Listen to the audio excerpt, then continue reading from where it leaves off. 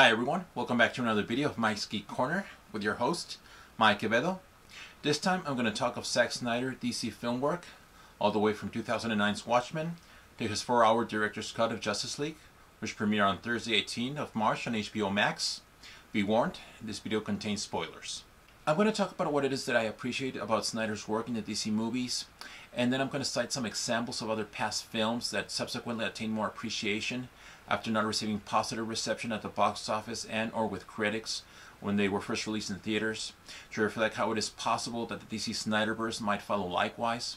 Actually, I think it might have already begun to some extent, as his Justice League has been received quite well with fans and critics, and I've been noticing Man of Steel and Batman v Superman have been getting some reappraisal. So I'm a fan of Zack Snyder's DC movie work. I love Watchmen, Man of Steel, Batman v Superman, particularly the Ultimate Edition, and now I'm totally adding his, not just Whedon's, Justice League to the list.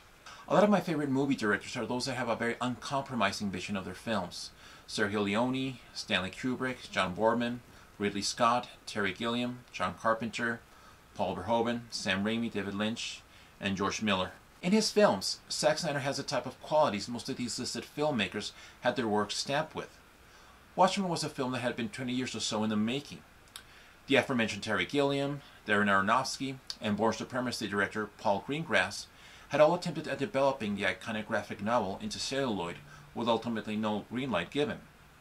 Finally, after successfully adapting Frank Miller's graphic novel 300 into a box office bonanza in 2007 with a unique visual flair of heightened realism, which he would incorporate to later comic projects, Zack Snyder was given directorial reign on the anticipated Alan Moore-Dave Gibbons adaptation, which satirizes the superhero genre within an alternate history where in 1985 the U.S. is heading towards World War III with the Soviet Union, while also the mysterious murder of a government-tied superhero makes a group of superheroes come out of retirement. I think with this project was always going to be an impossible task to please everyone. It's just a very complicated piece of literature and sequential art with a great amount of exposition.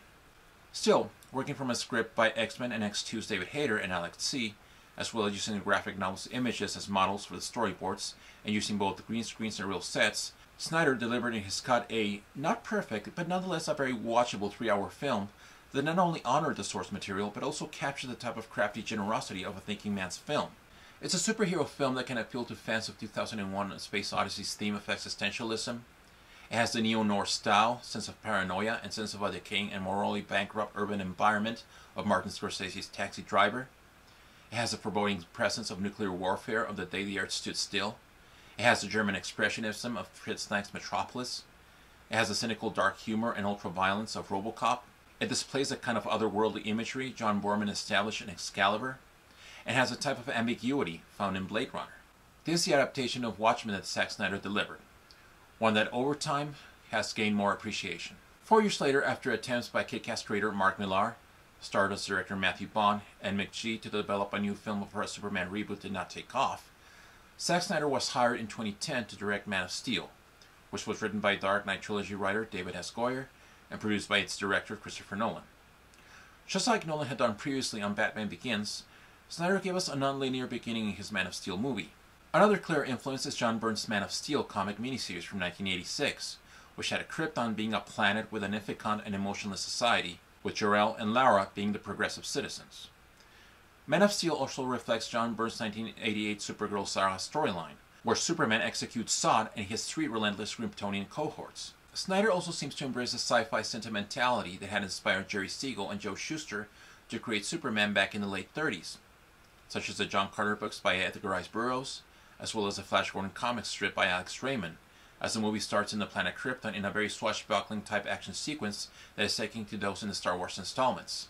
More shoutouts to the past are echoed in Henry Cavill's suit, which feels like an updated version of the suit from the 1940s Superman Max Fleischer cartoons. He also lays out this modernized version of Superman with a proper measure of classic traits of being an outsider and raising good all-American values, but also brings a grounded layer that makes our hero more relatable as he shows uncertainty in his powers and his place in this world. His transformation into the noble hero we know is a work in progress, as Zack Snyder instills Joseph Campbell's template of a hero's journey onto Clark Kent, making him a modern-day Perseus or Hercules. All film is subjective. If you didn't like Man of Steel, that's cool. I will just say that if you're someone who liked Tim Burton's Batman films, in spite of the strong liberties he took with the source material, I would imagine Snyder's take on Superman would be a lot easier to digest. 3 years later, undoubtedly our reaction to the MCU's continuously expanding shared universe, we get Snyder's follow-up to Man of Steel in Batman v Superman: Dawn of Justice. Speaking particularly of the Ultimate Edition, Zack Snyder, working from a script from David S. Goyer and Argo scribe Chris Terrio, delivers a very layered epic inspired by The Dark Knight Returns and Death of Superman comics. The film evokes a sense of being Snyder's spiritual follow-up to Watchmen. Just as Rorschach in Watchmen has a paranoid perception regarding the comedian's murder, so does Batman in BVS in regards to Superman's power after witnessing the destructive aftermath from the latter's fight with Zod in Metropolis. Superman is seen very much in the same controversial manner as Dr. Manhattan in Watchmen for his seemingly unlimited power. And just like Ozymandias in Watchmen was the architect of a chain reaction of events that led to Rorschach's imprisonment and Dr. Manhattan's exile from Earth, Lex Luthor is the mastermind behind a scheme to have the Dark Knight and the Man of Steel collide. There's also the unmistakable presence of the influence on John Boorman's Excalibur in the picture. The scene in Excalibur where King Arthur, after feeling ashamed for abusing the power of the Sword of Excalibur to satisfy his rage to defeat the formidable knight Lancelot, recognizes his mistake and Lancelot becomes his knight and friend, is mirrored in the confrontation between the two titular heroes in Snyder's film. As Batman is about to strike Superman with a kryptonite spear, he is talking to reason, and after feeling how misguided he'd been, they both become allies. Also, just as Mordred is an evil offspring of the evil sorceress Morgana, so is Doomsday the destructive result of the DNA of the twisted Luthor and the relentless Zod. The look of the two titular heroes, as well as Wonder Woman's, are gloriously and uncompromisingly faithful to their comic counterparts. Ever present are Snyder's slush visuals, and to me in particular in BVS is the dream sequence we see Batman in a post-apocalyptic future as the leader of a resistance where a tyrannical Superman rules with an iron fist and with the help of parademons. The way this sequence is set up makes me think of the craftsmanship of Stanley Kubrick in 2001: A Space Odyssey, George Miller in Mad Max Fury Road, James Cameron in the first two Terminator films, Terry Gilliam in Brazil and 12 Monkeys, Franklin J. Schaffner in Planet of the Apes, Ridley Scott in Blade Runner, and again, John Boorman in Excalibur. And now, after 4 years since Joss Whedon's tampering of Zack Snyder's vision for Justice League hit theaters, finally we have the Snyderverse in its completed glory, as Snyder's 4-hour Justice League's arrival on HBO Max has shown once again the crafty visionary that he is. The amount of difference between the director's cut of Daredevil and the theatrical version is one that roughly reaches the level of difference between Snyder's version of Justice League and Whedon's cut. The premise is essentially the same, which has parallels to 1987's Legends comic miniseries and Brave and the Bold number 28, but it's got much more heart and meat. It's all Snyder's uncompromised vision. There's more insight into Darkseid, who looks terrific in the film.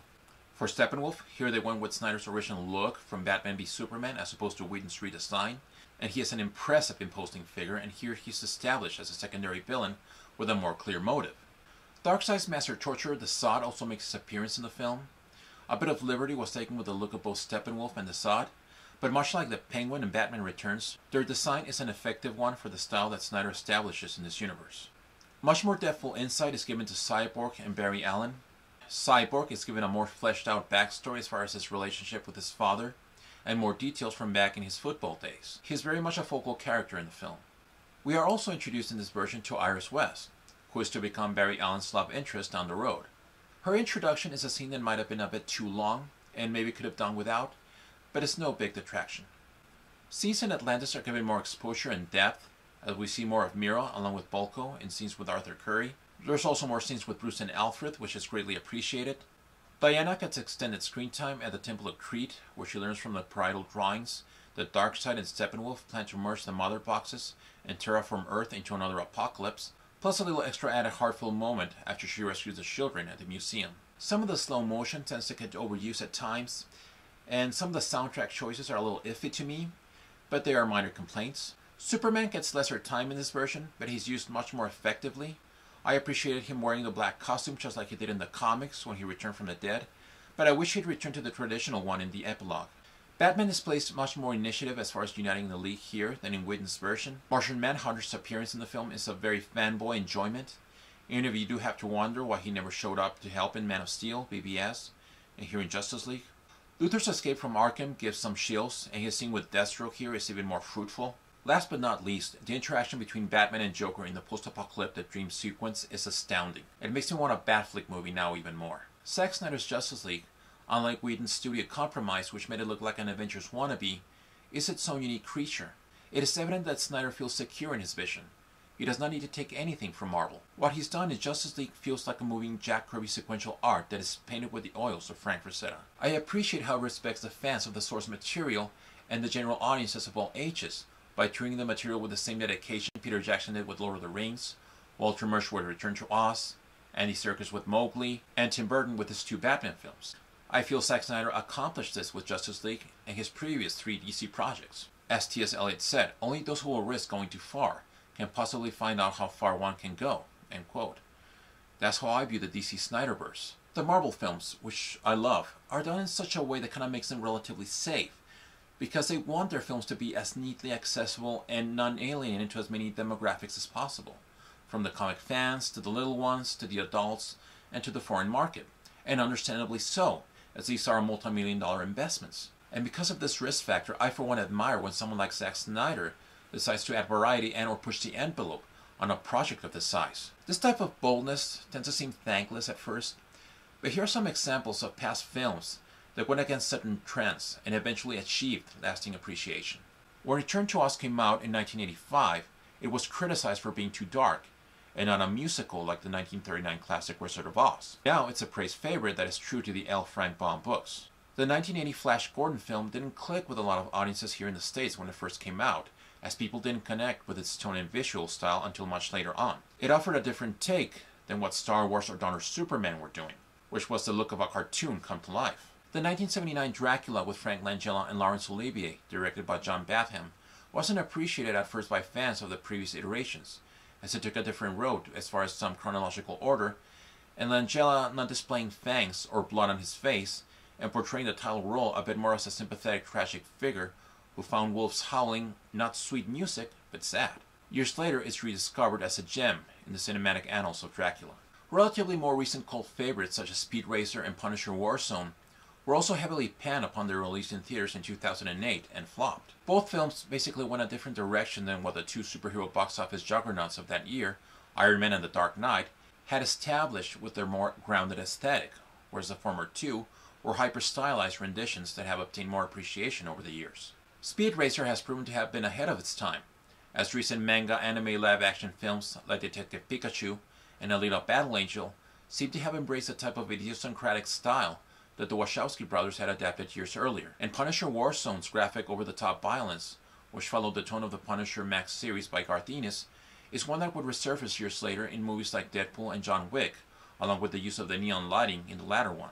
Doctor Strange director Scott Derrickson has been one of the film's loudest supporters. So whether or not Zack Snyder will continue to be involved in more endeavors in the DCEU, he has unquestionably put together films that showcase his imaginative and bold craftsmanship and untethered vision for a genre and characters that benefit immensely from it in the world of celluloid and possibly will establish a model for future filmmakers down the road.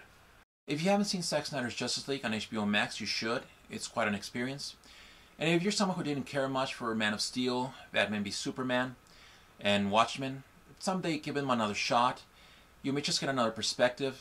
I know I did on films I didn't care for much initially, like Dark City and the original Tron. And so that's it for this appreciation piece. Hope you enjoyed it. If so, give it a like. Make sure you subscribe. Feel free to leave your comments below, and I'll be seeing you soon. Take care. Bye-bye.